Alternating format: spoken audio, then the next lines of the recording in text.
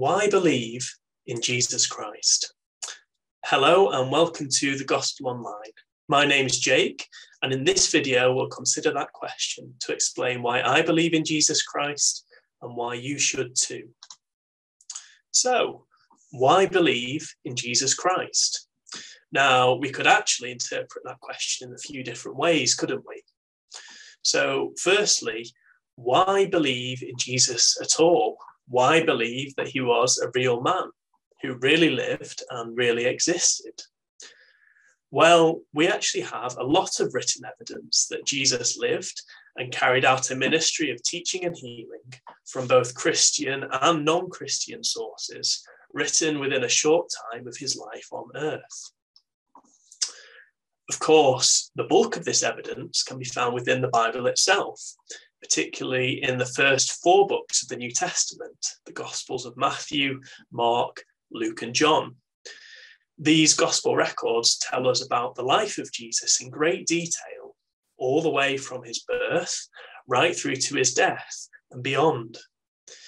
They tell us about the things that he did, the message that he taught, the real places that he went to, and the real people that he met. They paint a very vivid biography of the man, Jesus Christ, who walked the earth 2,000 years ago. But can we trust these biblical accounts? Well, I believe the answer to that is a resounding yes. There is a lot of emphasis in the New Testament on the fact that these writings are eyewitness accounts. These records were written by and contributed to by eyewitnesses. The Gospels of Matthew and John in particular were written by some of Jesus's closest friends.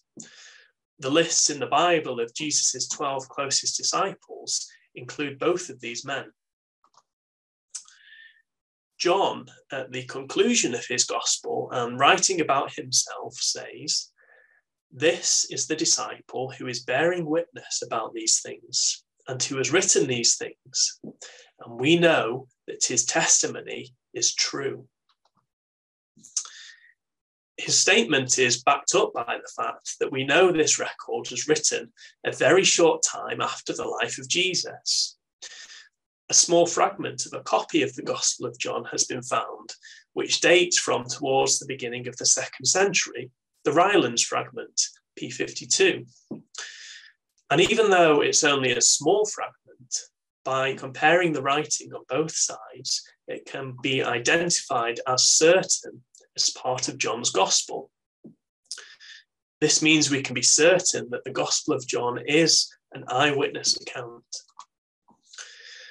Similarly, Luke starts his Gospel as follows: "Inasmuch as many have taken in hand to set in order a narrative of those things which have been fulfilled among us, just as those who from the beginning were eyewitnesses and ministers of the word delivered them to us, it seemed good to me also, having had a perfect understanding of all things from the very first, to write to you an orderly account, most excellent Theophilus, that you may know the certainty of those things in which you are instructed."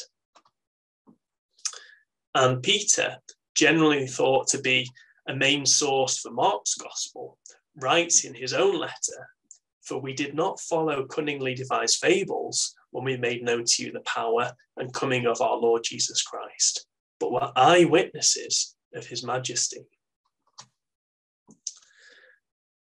And quite apart from these specific statements, the fact that these records were written from 4 different points of view in great detail and yet are consistent and don't contradict each other gives us a great deal of confidence in the biblical record.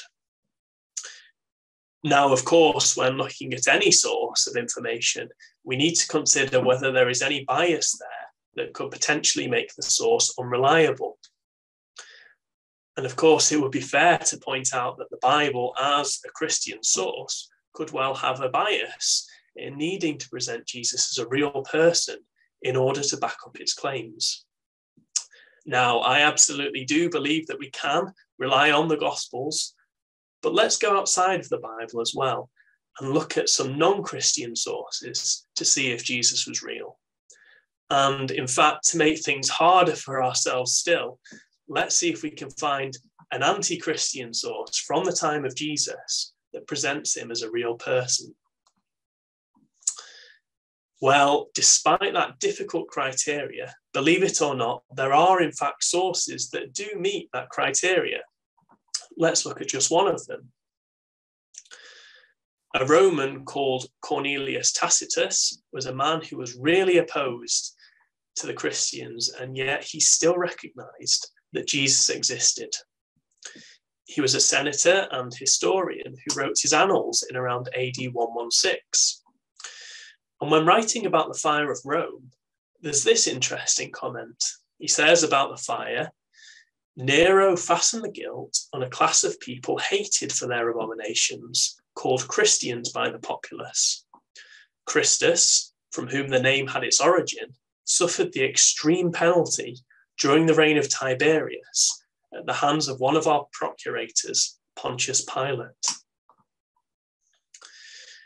So we see from the writings of a historian writing shortly after the life of Jesus, someone writing very negatively about the Christians.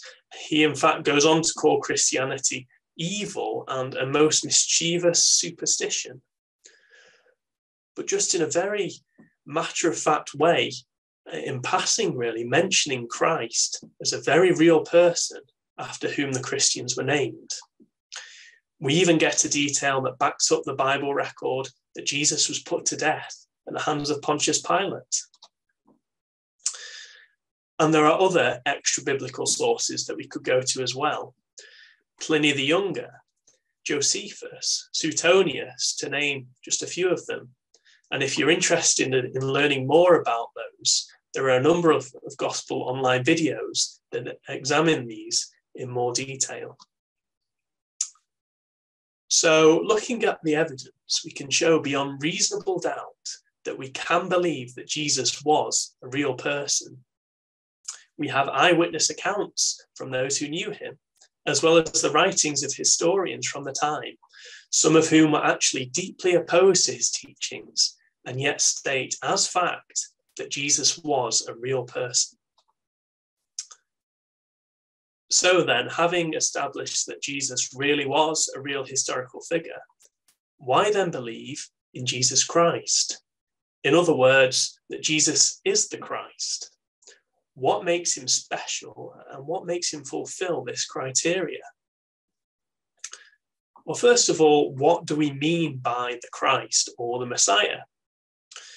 Well, if we look back at the Old Testament, time and again we come across prophecies about a very special man, someone who was going to be the Son of God, in fact, who would reconcile people to God, be a future king in Israel, and make great blessings available to everyone. And there are many of these prophecies, but let's just consider a few of them to see if they fit with the life of Jesus. One of the most important prophecies about the Messiah can be found in a series of promises made to a faithful follower of God called Abraham in the book of Genesis. One of these promises can be found in Genesis 22, where we read, "Blessing I will bless you, and multiplying I will multiply your descendants as the stars of the heaven and as the sand which is on the seashore, and your descendants shall possess the gate of their enemies. In your seed all the nations of the earth shall be blessed, because you have obeyed my voice." So we see that the Messiah would be descended from Abraham, and by him, everyone would have the opportunity to be blessed. The Apostle Paul, writing in his letters to the Galatians, confirms this, saying, "Now to Abraham and to his seed were the promises made." He does not say, "and to seeds," as of many, but as of one, "and to your seed, who is Christ." Similar promises were prophesied to David, the great king of Israel. Reading from 2 Samuel chapter 7, "When your days are fulfilled and you rest with your fathers, I will set up your seed after you, who will come from your body, and I will establish his kingdom. He shall build a house for my name, and I will establish the throne of his kingdom forever. I will be his father, and he shall be my son. So we see how Christ would also be descended from David, and would therefore be the rightful king of Israel, and would be the Son of God who would build a house or a family for God's name. And we don't have to look far to see these prophecies fulfilled by Jesus. The New Testament opens, in fact, with the words, the book of the genealogy of Jesus Christ, the son of David, the son of Abraham. Matthew chapter 1, verse 1 there, arguing right from the outset that Jesus is the Christ by birthright. The rest of the chapter in Matthew then backs up this claim, giving us Jesus's genealogy, tracing it back to David, and therefore establishing Jesus's right to be king of the Jews, and all the way back to Abraham. And thinking ahead to our time as well, Jesus continues to fulfill these prophecies about the Messiah today. There are followers of Jesus throughout the whole world bearing his name, Christians, showing that all nations of the world have been blessed by him, and that Jesus has built a family for God's name.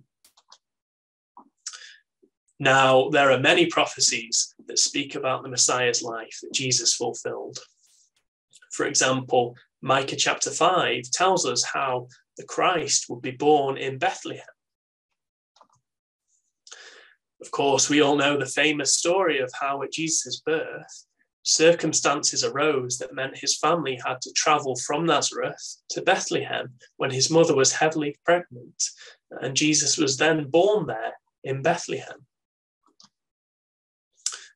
Another example, Isaiah 61, prophesied that Christ would carry out a ministry of teaching and of healing, which is, of course, what Jesus dedicated his life to.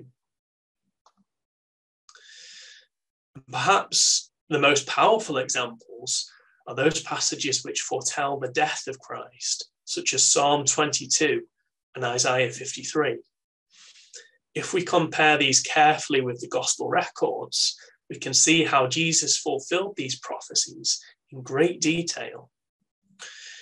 They predict such specific details as Christ's last words, the exact words of those who would ridicule Christ as he died, his extreme thirst, his pierced hands and feet, the fact that none of his bones were to be broken, and that people would cast lots for his clothing at his death.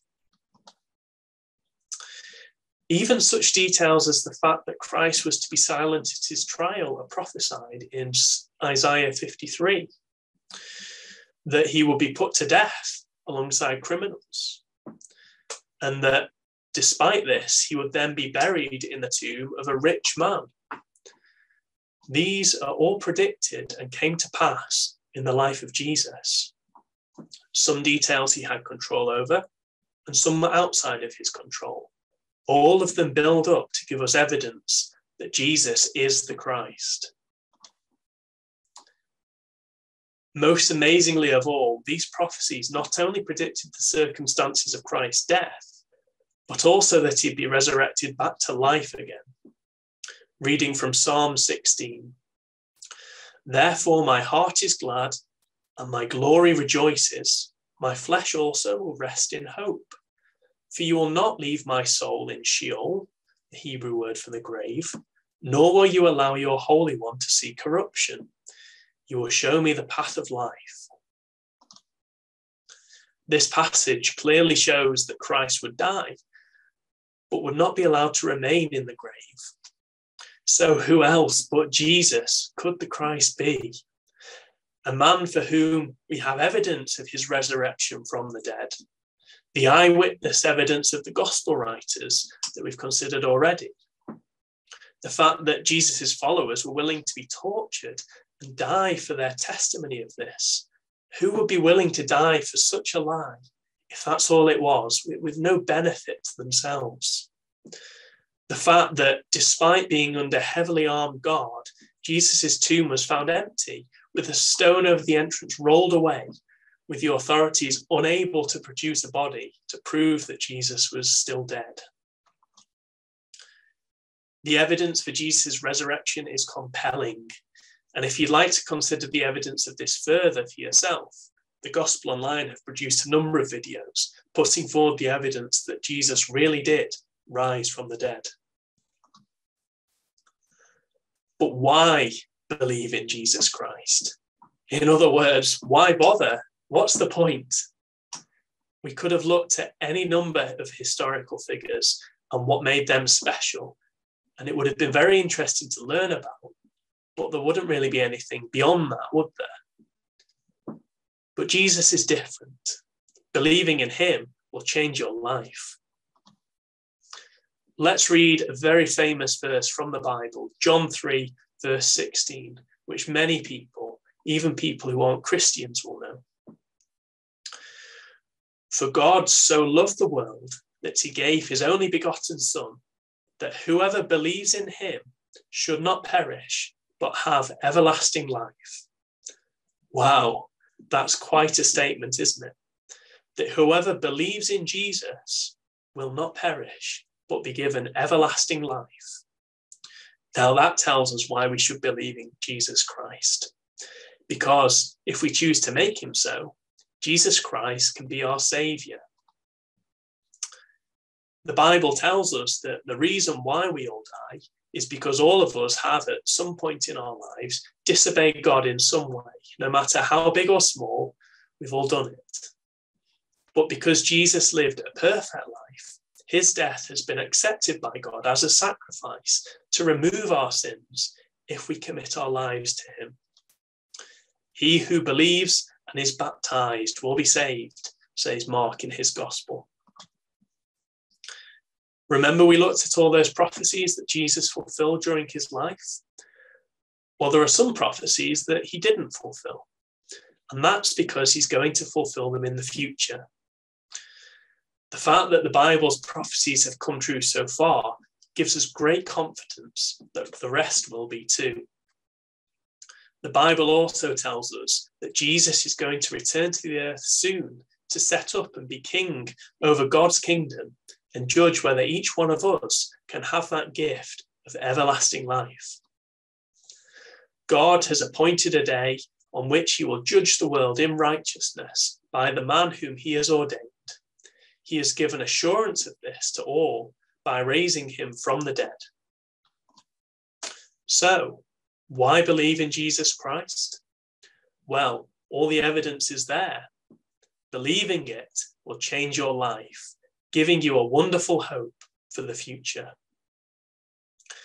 If you found this video helpful, please subscribe to the Gospel Online and click the notification bell to keep learning more about the amazing message of the good news about Jesus Christ and the kingdom of God.